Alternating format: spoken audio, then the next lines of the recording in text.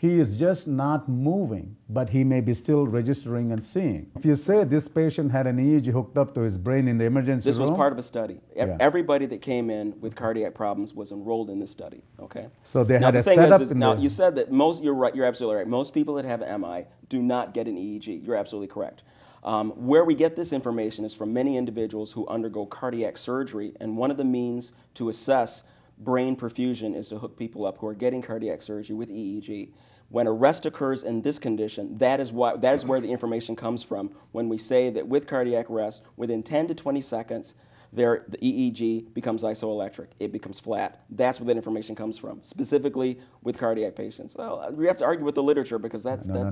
It takes a few minutes before the brain function goes down, not 10 seconds.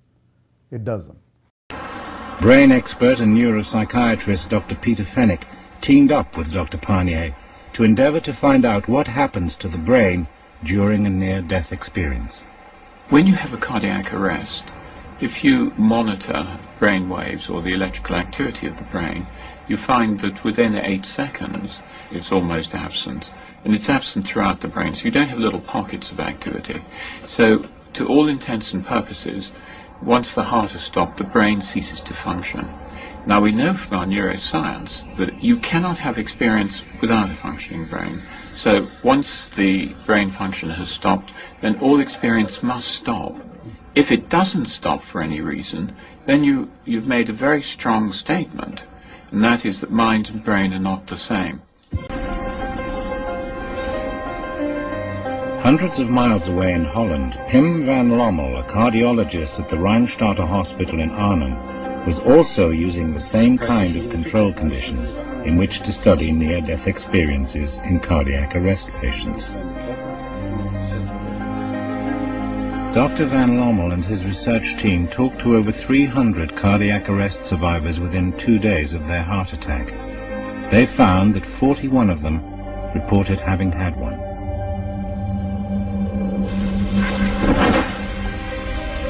One of the patients in Dr. van Lommel's study was a man who'd been found in a meadow, having suffered a heart attack. He was brought to hospital where the medical team carried out extensive cardiopulmonary resuscitation, during which time he displayed all 3 signs of clinical death. His heart and breathing had stopped, and his pupils dilated.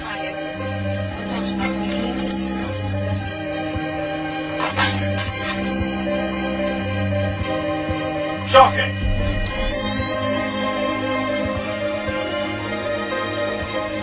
When the patient was stabilized, he remained in a coma for 1 week.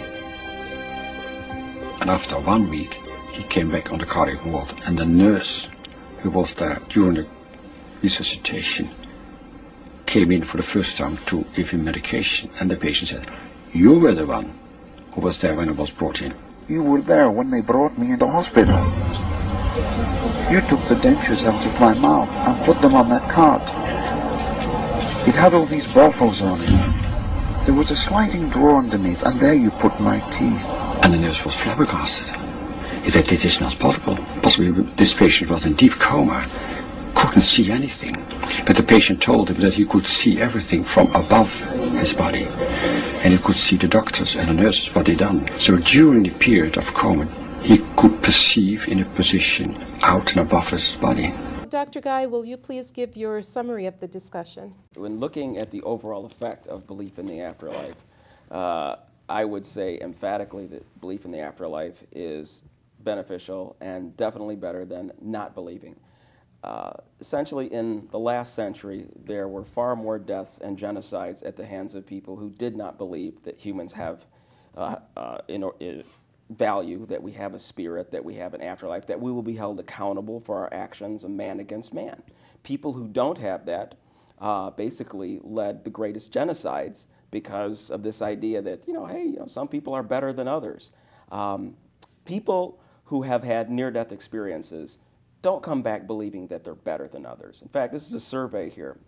It's a paper that was written looking at, it's called the Life Change Inventory Questionnaire. And Pim van Lommel and co-workers basically took a look at people who had near-death experiences 2 years after their near-death experience, and then 8 years. And what they found was that the effect that the near-death experience had on people was very interesting. They became more apt to show their feelings, to accept others, more loving, empathic. They became more involved in attitude. They had developed a greater interest in their purpose in life, interested in the meaning of life. These are individuals who become more social and involved in loving relationships and less likely to be involved in things that harm. A number of people who used to hunt stopped hunting because even their sensitivity to the life of animals goes up. When people have that experience and they walk into that light, or they talk to that being, that light person, or they have that life review experience, they come back with the conclusion that people are valuable, that what matters most, what really matters, is love. The positive behaviors, the love that we demonstrate toward others is what lasts forever. It never ends. That is the most important thing that there is. When we work on our relationship with loving others and our relationship with God, that's what it's about. You never lose that. You take the knowledge you develop and you take the love that you've given, and that's eternal. The only statement I agreed with you, Dr. Guy, in the entire discussion is that love is important. I'm in full agreement with you. That has nothing to do with soul, spirit, and God. It's love. I just said universal brotherhood. We're all one. We don't need gods. We don't need religion to recognize the universal brotherhood. And by the way, I have to disagree with your comment that atheists are responsible for that. Let me give you one biggest example. Religion has never guaranteed morality or goodness.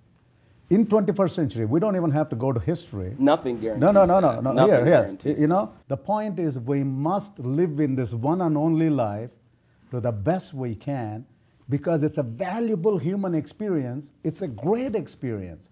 We don't need to believe in an afterlife that, as for all practical purposes, and the available evidence says doesn't exist.